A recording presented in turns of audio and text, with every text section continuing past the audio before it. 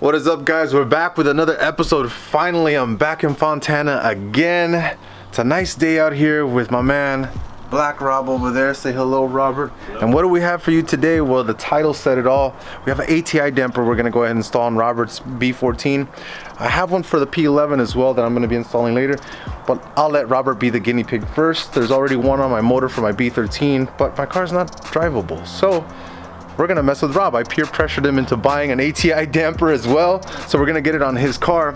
And for those of you who may not know, here's the part number. You can go ahead and order that. I ordered mine through Summit Racing. Rob ordered his through Jegs. And we got it here in a couple weeks. There was a little snafu back order, but you know, we got it. It's all good. So if you guys don't remember, Rob is on a SR20VE with N1 cams and pretty much every mod you could buy. He just got a couple DMs. And he has this Brembo brake package, but Rob already started before I got here. Pretty much, the install is pretty straightforward. What we ended up doing is, well, Robert already took off the main belt, which is the one that goes to the alternator, but the ATI pulley is actually larger than the stock pulley, the stock VE pulley. So more than likely, we're gonna have to test out some belts and make sure that they fit. I know for sure if you have a stock car with AC, the ATI pulley will fit with the stock AC belt. It'll be tight, but it'll fit on that belt.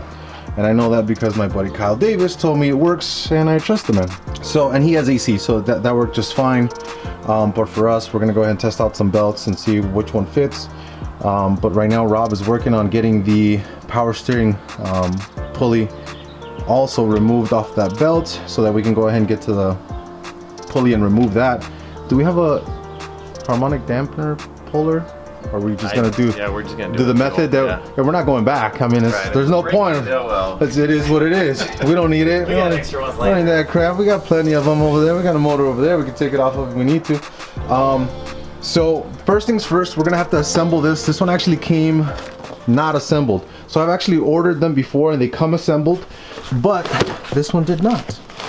Let me show you what's in the package.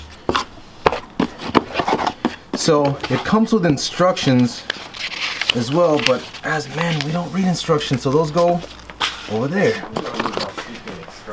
It's all self-explanatory. I'm sure we can figure this out. Fast forward to like 20 minutes from now when we don't know how to figure it out. So, stickers and stuff. So I actually read the instructions. It actually says to use this specific thread locker. This is Loctite medium grade 242.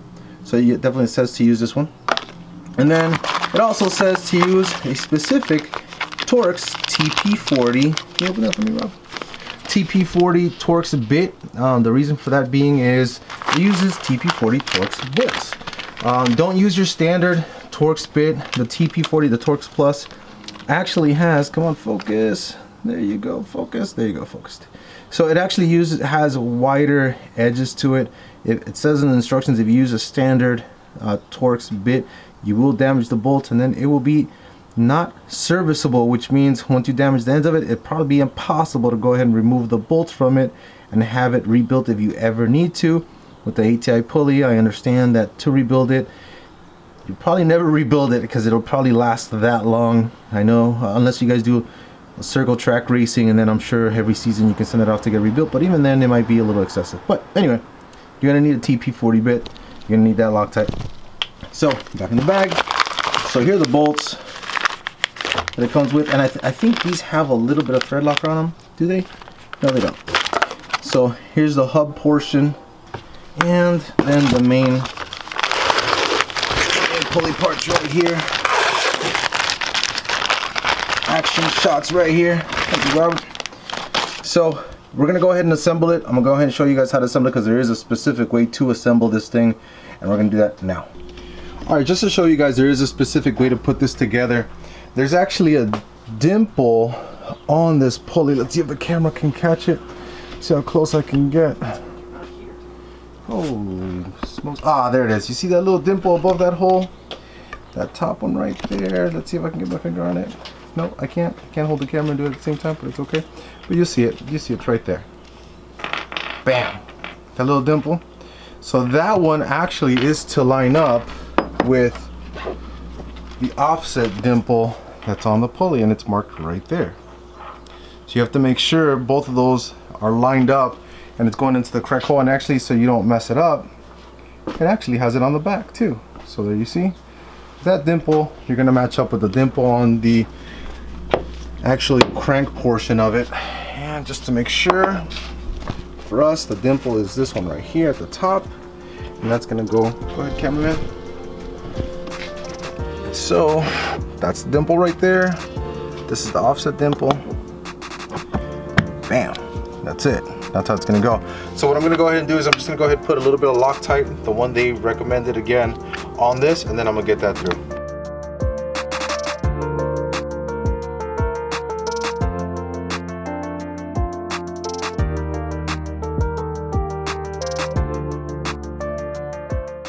So as you just saw, I put it together. What I ended up doing is, per the instructions that I didn't read, it said 16 foot-pounds per bolt. I aligned the holes, of course, or the little divots that I showed you guys. I lined those up, 16 foot-pounds per bolt. I went ahead and put thread locker on each one of them. I went crisscross pattern. So if I did this one, I did this one, and then this one. Moved it over, and then if I did this one, I did this one and this one, and so on and so forth. And then I just, after I finished all of them, I just went around in a circular pattern and tested them all out and make sure everything was good. So 16 foot-pounds, that's what it is. Robert already took the 27mm off for his crank pulley, and so we're gonna go ahead and remove that. We're gonna get that power steering belt off, and then we'll get this right on. So Rob's going ahead and pulling away at this, and did it break already? I already snapped the little lip off. It's all right. That means it was old and it was time for it to go. What's your camera? All right, there you go. That's good. You're in a good spot, Rob. So Rob's just putting the pry bar behind it, and we're just gonna go from side to side and wiggle it out slowly. It'll come out. But as you can see, that damper's pretty old. What ends up happening with these stock crank pulleys as well, they'll separate after a while, and we'll show it to you once it comes off. It'll actually separate between the rubber that it has as a damper and the outside ring of it. So once Robert gets it off, we'll start getting the other one back on. So we went ahead and stacked the old crank pulley over the new ATI damper. As you can see, the ATI damper is about, me and Robert deduced about, what, a quarter of an inch, Rob? Well, I mean, bigger on each side, so half an inch total. Yeah. So that's why it would require a larger belt. But as you can see, we did damage the stock one, getting it out, prying it off, but it came up pretty easy. So again, what ends up happening with these old stock ones is, a lot of times I've seen guys where it separates the outside ring from the inside ring. It'll separate the rubber that's pretty much the dampener on it, pretty much destroys itself. But this one, again, is fully rebuildable. So we went ahead, again, it's assembled, it's ready to go. We're gonna find out if the belt we have will work, and if it does, then we'll go for a road test. I did want to show you guys one thing. We're torquing everything to spec because it's really important to make sure that everything is put on the way it should have been, even from factory. The belt that we have that we're going to try first is a Napa belt. What's the part number on there, Rob? Read that off to me. It's 060331. So we're going to go ahead and try that first. And again, that's for no air conditioning.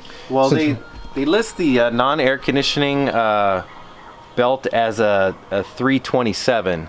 So this one's actually a little bit longer than that one. So and it has play in it, so we're hoping that it will fit. If not, we have a couple longer ones that we're gonna try. So technically, the 27 would be the actual non-AC replacement. Yes. And this one's a little bit larger than that. So we're hoping this one will be like the fit without even having to go with the other ones. But we have backups. You have backups. You bought some extra ones, Robert. Right. So we're good. We're prepared, and then we can have a Corky's lunch. So let's go ahead and continue with the install. All right, so one of the important things to do is, again, you don't want to torque anything that's not to spec.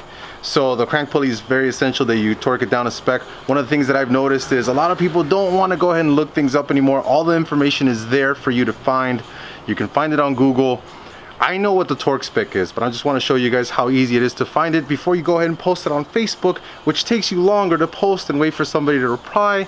In that time, you could already be having a sandwich by the time you're already done finding the information. So, for you millennials out there, let's go ahead and use Google. B14 SR20 crank pulley torque spec. Ah, okay. So here are the results. Can you see that, Rob? You see the results there? Or is it too blurry? Yeah, it looks okay, I think. Okay, so let's go ahead and see. I'm gonna go with Nissan forums. That looks good. Oh, look, SR20forum.com. Us old school guys know what that is. Look, this guy apparently posted all the torque specs you need. Let's go ahead and kick. Oh, look, right there it says pulley to crankshaft bolt, 105 to 112 foot-pounds. See how easy that was?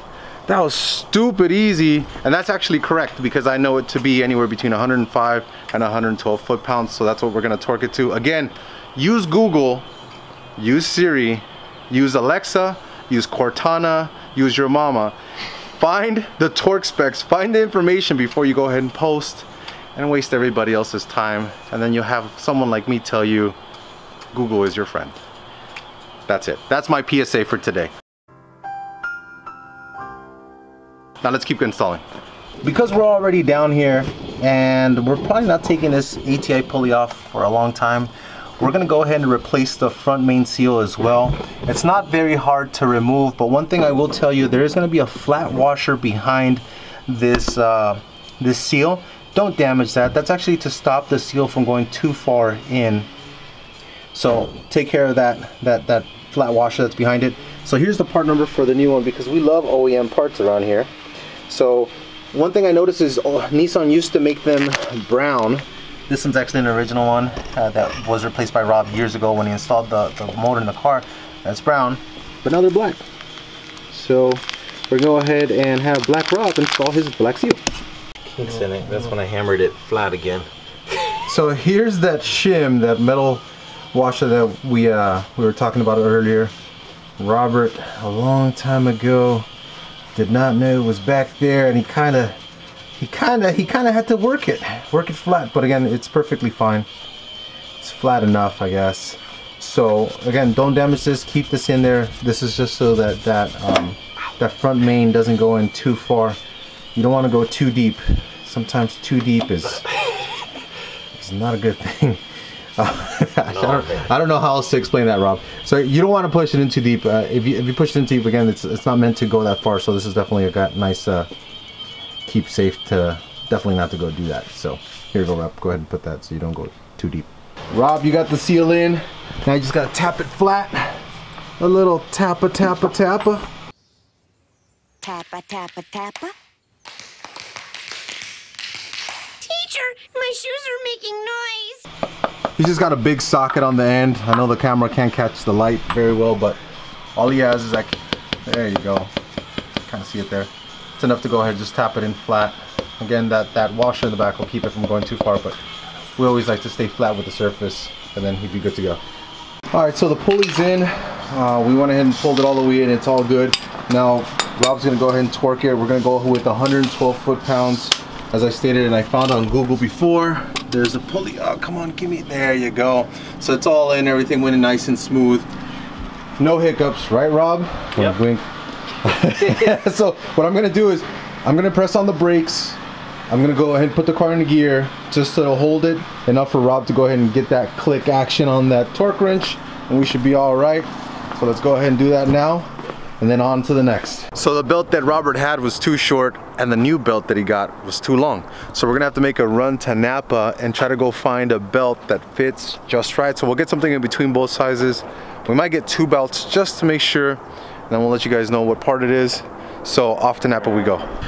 All right, so after going to one Napa, they didn't have the part numbers that we needed. We went to a second Napa. Oh yeah, we went to O'Reilly's to return the crap that they gave us. And then they didn't have shit. Yeah, they didn't have crap for us. So we went to Napa. We went to their main warehouse here in Ontario, Canada. And this is what we got. We got a couple sizes up. We're hoping this fits. We got a 60345, and I think we got a 50 and a 6034. So we're gonna try these two. Hopefully one of these two fits. But first, we're gonna go buy Farmer Boys. We're gonna have some onion rings because they disagree with Rob, and then we're gonna get back to work. And this 1 hour job has turned into a 5 hour job because we gotta eat and we spend a lot of time on the road, but we're gonna get it done. So, and then we'll have a road test, and then I'll go home. And that's it, Rob. The journey's over. Right, yeah. The journey's over after that. All right, back to work. Remember I told you, I go, this was a little longer than the non-AC car, and it's gonna have slack. Damn it. Don't you hate that shit? I do. We just wasted 3 hours looking for a belt that we didn't need to find. Because the 2 belts that we picked up at Napa, what we wanted essentially was to get a little more adjustment out of the belts and not be like at the bottom of the adjustment bolt. So those are too big. So the next size up they had was that part number right there, and after that the other one they had was this part number right here. Those are the part numbers. Don't buy those. Buy the one that I showed you earlier in the video, where it was the one that Robert already had in the car. That one is pretty much at the bottom of its adjustment. I don't know if you can see it there, right there, pretty much right at the bottom. I think we have maybe 1/4 of an inch of adjustment more, but it goes on, it works, and we're gonna use that going forward. So at least we got farmer boys out of it, Rob. Yep. So we got that. We got some bomb onion rings that are giving me the 1-2 punch right now in the stomach, but it's all right. We're gonna get through it. Oh, these are so bad, Rob. We got something coming for those. You're gonna have something for that 1-2 punch thing too. What? Yeah, probably. Like Homer Simpson or something. Like somebody getting socked in the stomach. My stomach feels like Tatum versus Homer Simpson in that one battle. There's Tatum showboating for the crowd.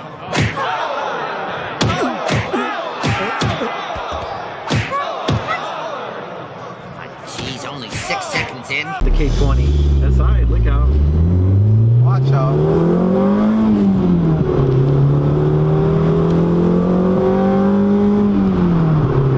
On that dig acceleration, and it felt really good. Yeah. It's almost like it's breaking in. Like it's maybe because the car is warmed up, you know. But like it just feels really smooth. Worth the upgrade. Oh yeah.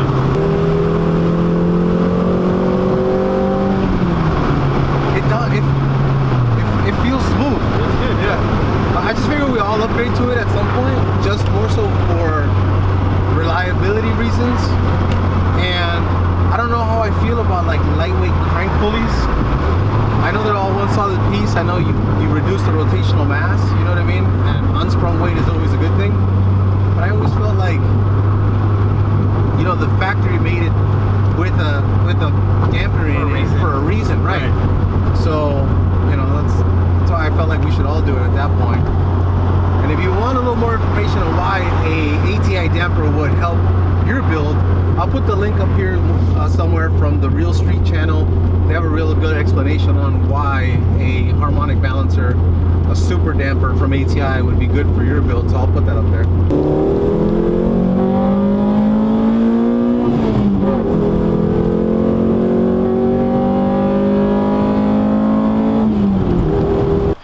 Alright, so we drove the car back to Napa because we had to go return those belts, and we actually figured a couple of things out while we were at Napa. So it turns out that the 331 belt that we had, 060331, whatever it is, 25-060331, is 854 millimeters in outer diameter.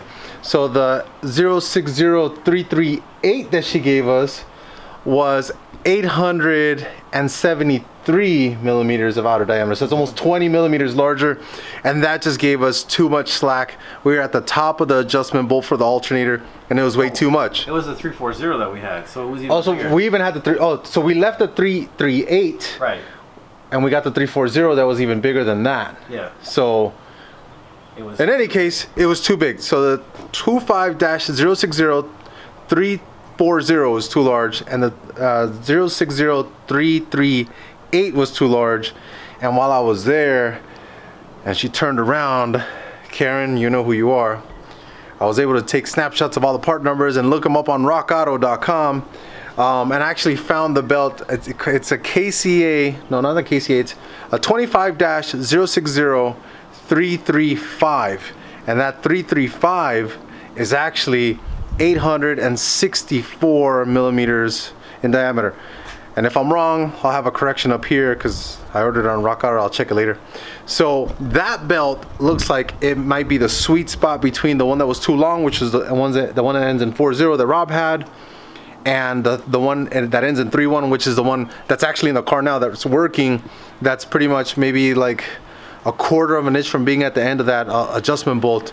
So I'll be the guinea pig for that one, and then I'll put that in my car, and if it works, then Rob will switch to that belt the next time he needs to replace his belt, because for now everything seems fine. And what's great about it, I don't know if you guys were able to hear over some of the wind noise, but while we were talking about the car, is like my impressions as a passenger. The first thing I noticed is just the reduction in vibration in the car overall.